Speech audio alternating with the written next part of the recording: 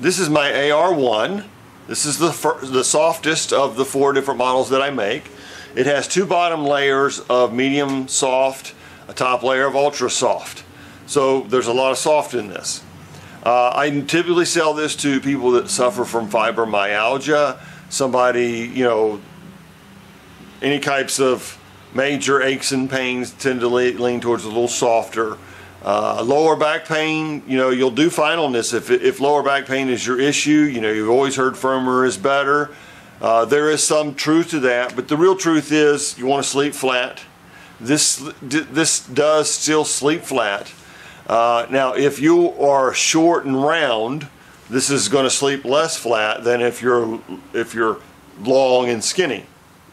Of course, that's true of any of them, but a body type for this typically is a thinner person. As you can see, I'm sitting on it, I'm sinking in it pretty good. I'm going to distribute my weight across it. This gives tremendous pressure point relief. I'm biased. I really like a soft mattress, so this feels really good to me, and I'm 200 pounds. So I don't want to tell you if you're 200 pounds, stay away from the AR1. It just depends on what you like. This is a very soft mattress, but it just happens to be my least popular seller.